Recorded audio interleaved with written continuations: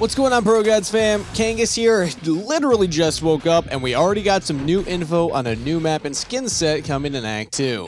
The map's name is Fracture, with the description, a top secret experiment site split apart by a radionite-fueled disaster. Flip the script on attackers with aggressive defender positioning on a new dual biome map.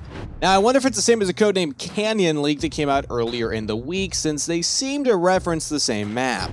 Also, this card makes a lot more sense since it includes two biomes, one that seems vibrant with life, while the other looks like a barren desert. So I think there's going to be a lot more lore inside the map as well. And on another note, it looks like we got more than just the butterfly knife coming. Remember the skin that seemed to be teased in the Year 1 anthem? Well, Zed skins are coming in Act 2 as well. I don't know about you, but this makes me pretty excited. And you can bet that we'll be covering the news as soon as it comes out, so make sure you're subbed so you can keep up to date, and we'll see you in the next one.